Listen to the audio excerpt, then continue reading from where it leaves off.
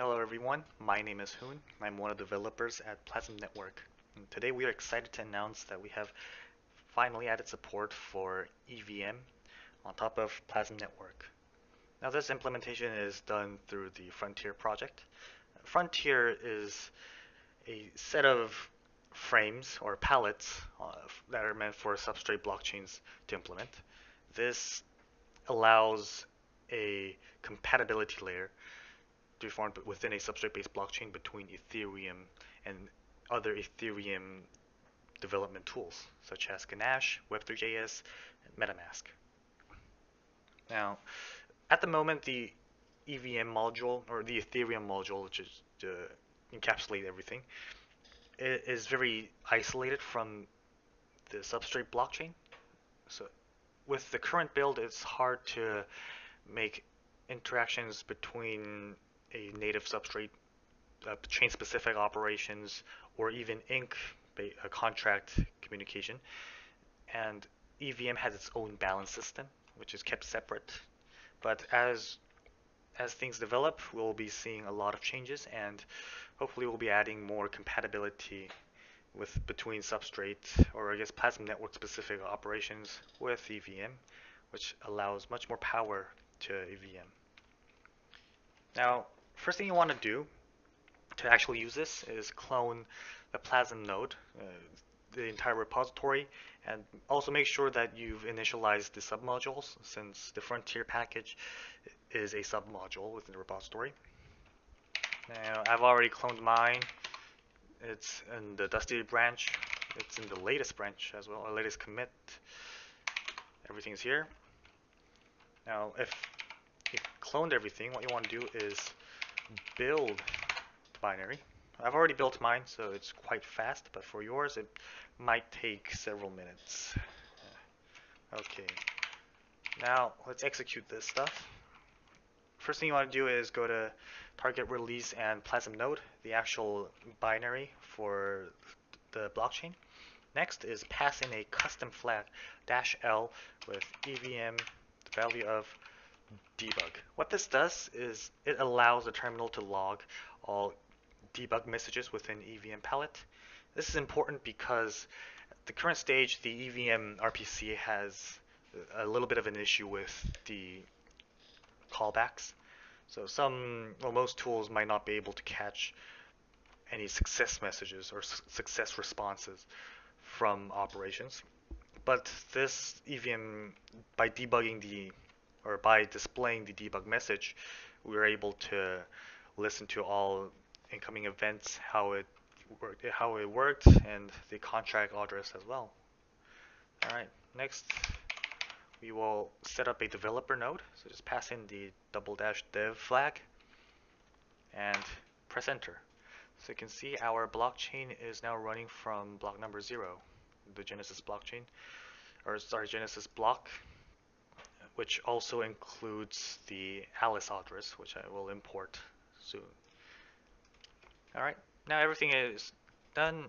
The blockchain is running. Go to Metamask, and I've expanded mine, but click on the extension, and you want to click this network badge. Press the custom RPC option, and now we can set up our custom information to listen to this blockchain right now. You can just name whatever you want. It's just a label, not too important, but this part is quite important because we want to listen to our local host with the port 9933, the default port number for our chain. Next, chain ID. It doesn't really matter which chain ID you choose, but for sake of clarity, I'll just go with 80.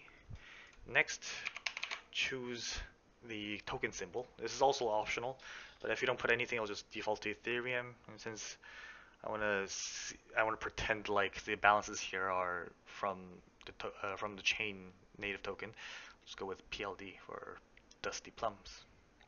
Click save, and then you should see your network appearing here, and here it is. Now, since we have our network imported, let's import our developer account that contains the Genesis tokens. the hex string that you see here on the screen is the private key for our so-called Alice address.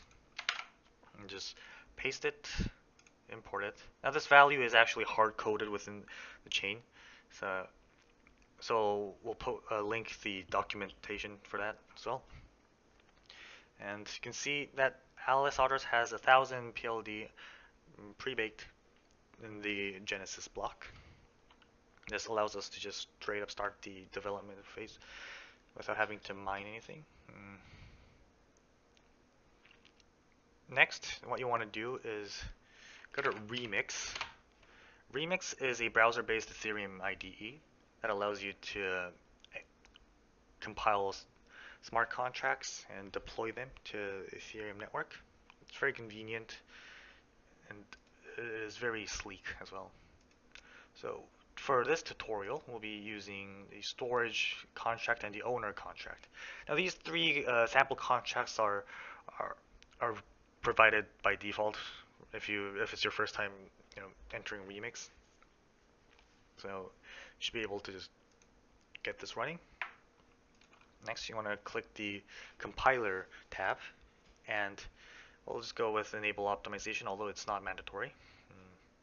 And then we'll compile this contract. The contract should be compiled very fast.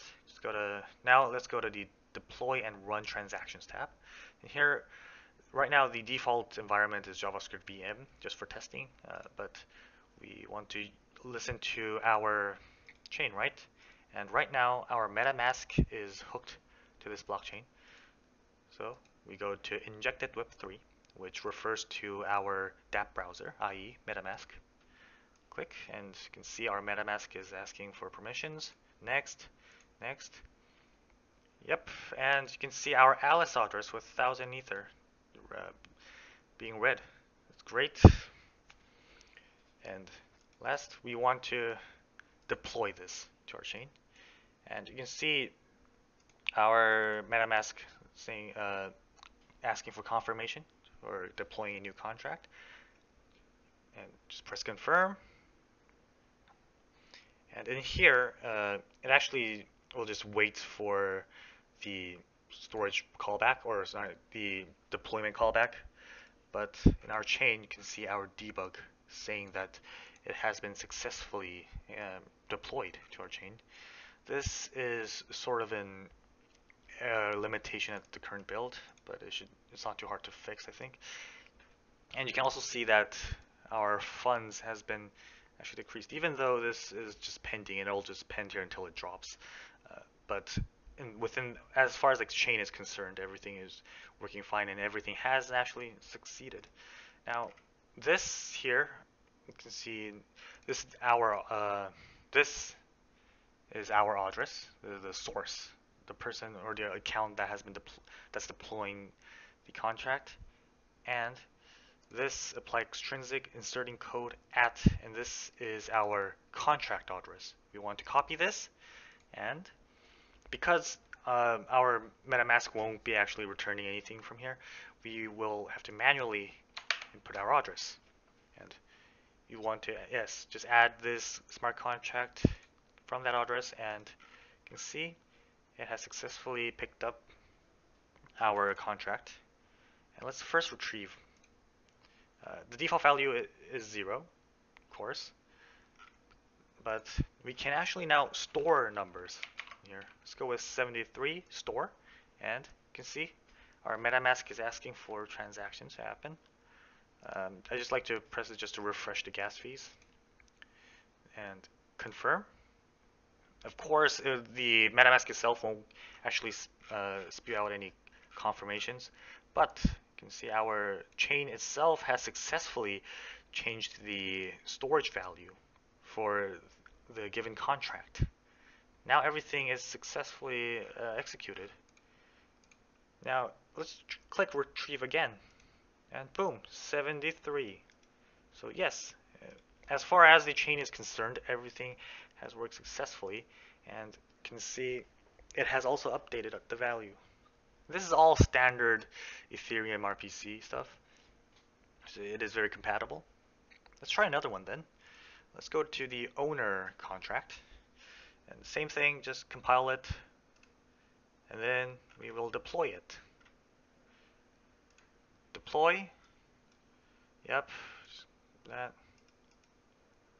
Confirm.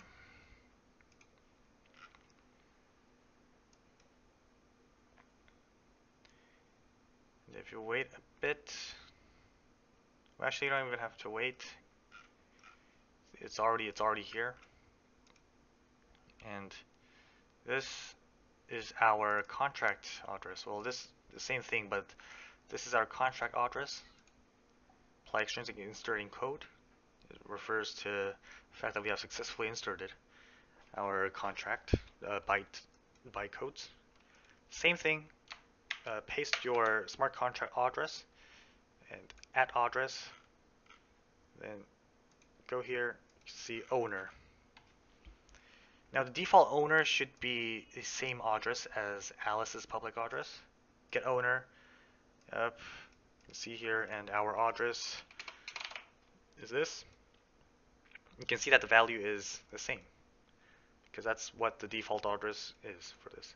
But we will change this to another address, just a random one. Copy it, and then paste it here. Change owner. This will ask for a confirmation. Confirm. And it should show up right away with the updating storage function. And then we press the get owner. And look, it's different.